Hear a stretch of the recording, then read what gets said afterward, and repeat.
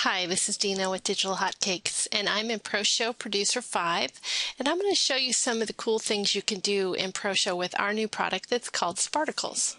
Let's take a look.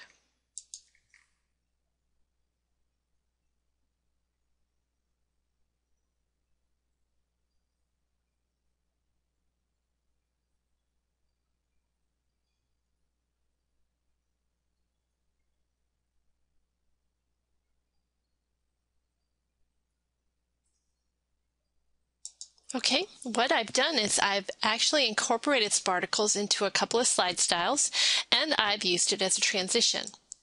So let's delete all these slides and build them over so I can show you how we do that. All right, let's build our first wedding slide. We're going to drop in our photo of the bride, and I'm going to set the slide time to 5 seconds. Double click on the slide to open our slide options. Now the background I used in this particular slide is called Pastel Glam, and I'm using the MOV. You can use the AVI, both will work in your ProShow Producer program. Now we want to add this to the slide with the photo of our bride, and we can do that two ways. We can use the add button here, add image or video, or you can just grab it and drop it over.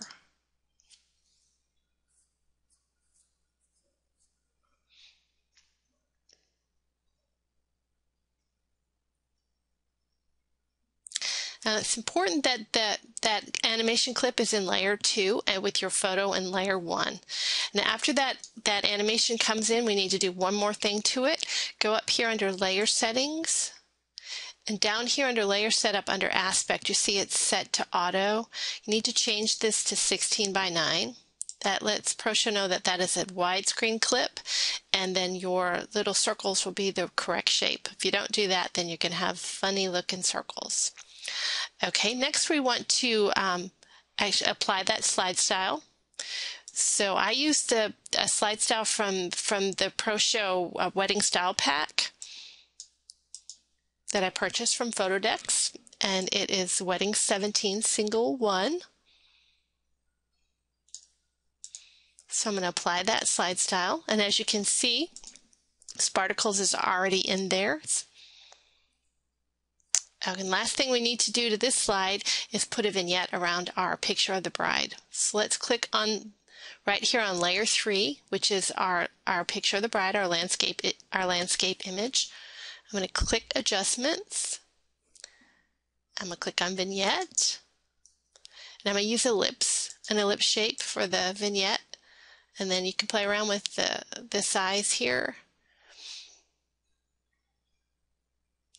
Right about there. Click OK. And then I'm going to go back under layer settings, and I'm just going to pull her down a little bit.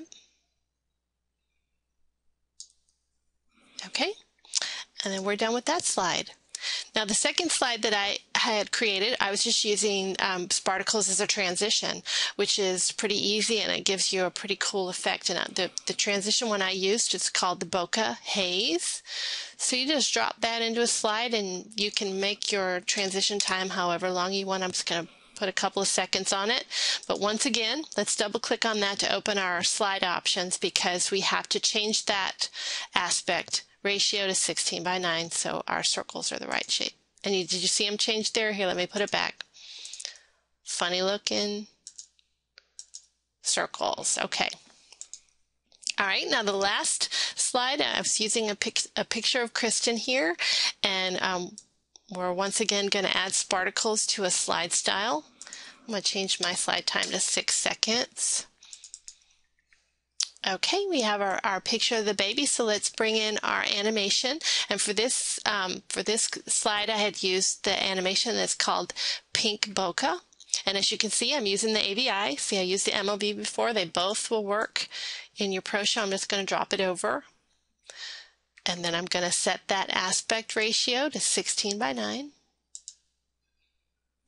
Okay, and after I do that, let's apply our slide style. For this, I'm using one of the slide styles that comes with ProShow. It's called Soft Orbit.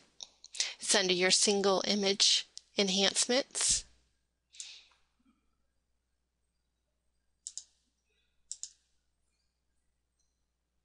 I'm going to click OK. I'm going to click OK again, and we are finished. So let's take another look. There's Sparticles in a wedding slide style. And then we're using it as a transition. And then we have another Sparticles that's embedded into another slide style. And you can do this with any of the slide styles, and you can also change the color of the Sparticles too. Pretty cool. Thanks for watching.